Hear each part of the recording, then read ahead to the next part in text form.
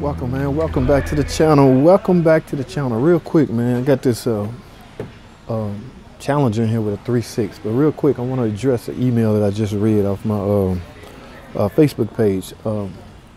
Subscriber or friend, I guess, asked a question, and I got the perfect guy here to answer that question. So as I always do, instead of typing in a long answer, I just soon shoot a short video, explain it that way.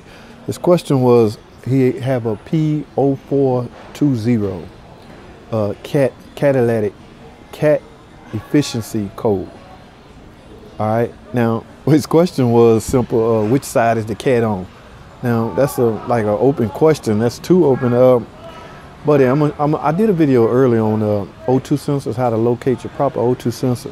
As you know, some cars have 4 O2 sensors. A lot of people have problems figuring out which O2 sensor in question, but we're gonna stick with this P0420. He basically want to know what side is bank 1 cat is on.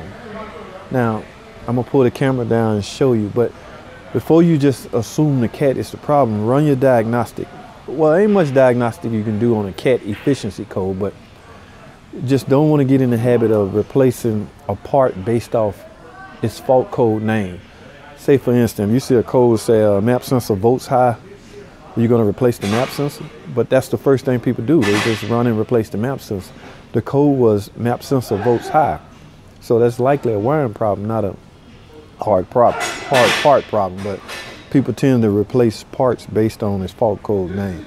But instead of telling you what side bank 1 cat is on, I'm gonna pull the camera down. We're gonna go through this together. Because again, like I say, don't try to memorize this stuff. Just memorize how it's diagnosed. All right, I'm gonna put the camera down and show you what I'm talking about.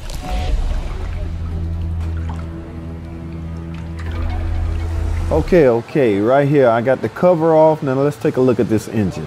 This engine is actually faced frontwards. This 3.6 engine can be installed sideways or whatever, but now what we want to look for is the cylinder head that's closest to the front. All right, so you can kind of do this, you can kind of eyeball this. I've been known to eyeball these, and you can do it that way. Again, we're trying to determine where is cylinder 1. This is how you determine where bank 1 is. Bank 1 is basically wherever cylinder 1 is. In this case, it's on this side right here. This is cylinder 1 right here, because it's closest to the front. Okay, now bank 1 is obviously on this side, so down there, right there, that would be considered cat 1. All right, so there you have it. That will be the location of the bank 1 cat converter.